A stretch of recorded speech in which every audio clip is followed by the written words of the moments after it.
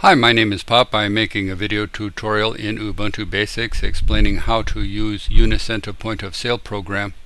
In this video tutorial I am going to show how you can change the denominations of coins and notes of paper currency for your own country. I live in the United States of America, and we have bills and coins that are of different denomination than comes with this program. Let me just put in a drink, $2.16, and when I hit either the equal sign or the space bar, I'm going to get a screen up here which will allow me to select from among the different kinds of coins and bills. And these are not United States currency coins and bills, and I want to change not only the pictures of the coins and bills but also the denominations, because in the United States we do not have certain of these coins or bills.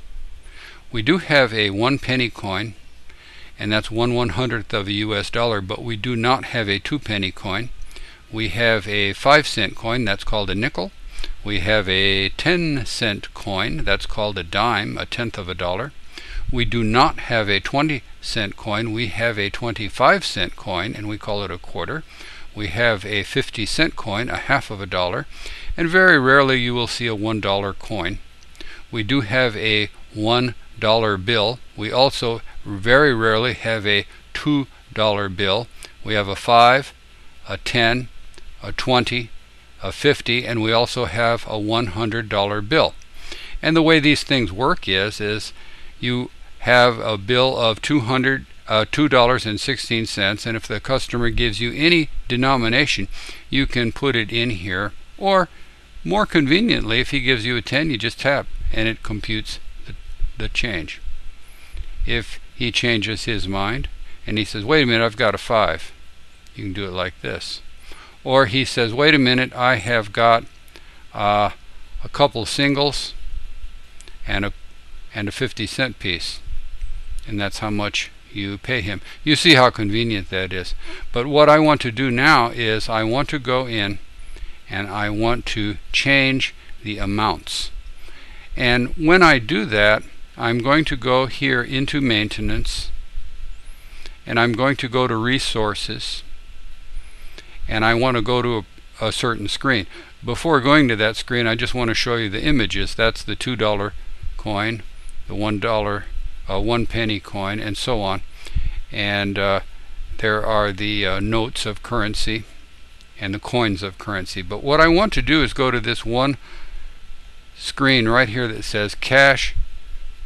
It's a payment dot cash, and I'm going to add and subtract and alter as needed for the various kinds of currency, and it'll just take me a second.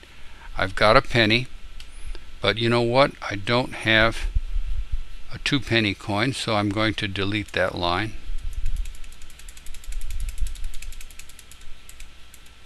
I do have a 5 cent, a 10 cent.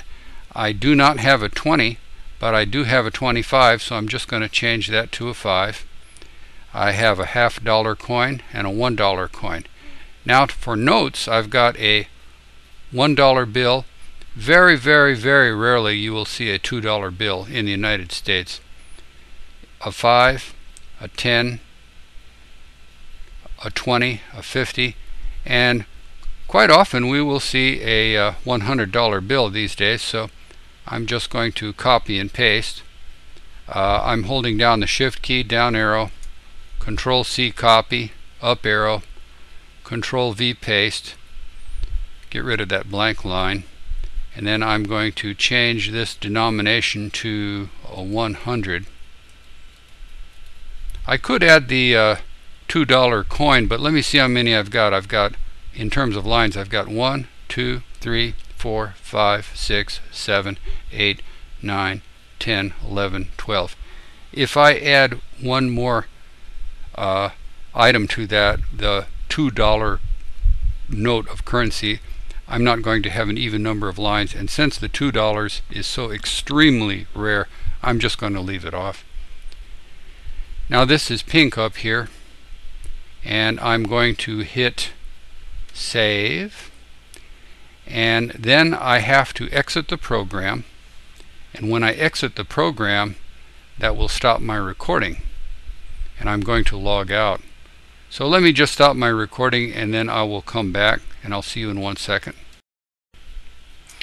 Well, here I am back again, and let me see if this works.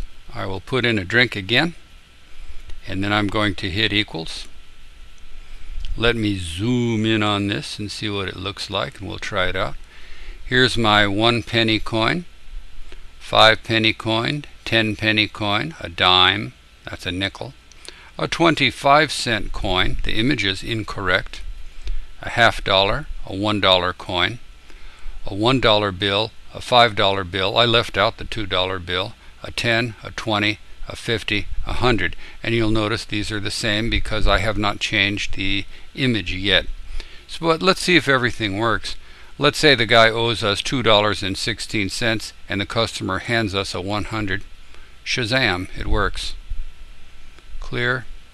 Oh, let me see. What did we not have before? Oh, we didn't have a $1 bill. Dollar, dollar, and change. It's not computing the change. Do you see what's happening there? Something's wrong. I have a $1 bill, and I am showing that he is giving me $2, but it is not correctly computing the change. So we're going to have to go into the program a little bit more and figure that out. It does do the 100. It does do change for the 50. It does do change for the 20, the 10, 5, but the 1's not working. Why, I do not know.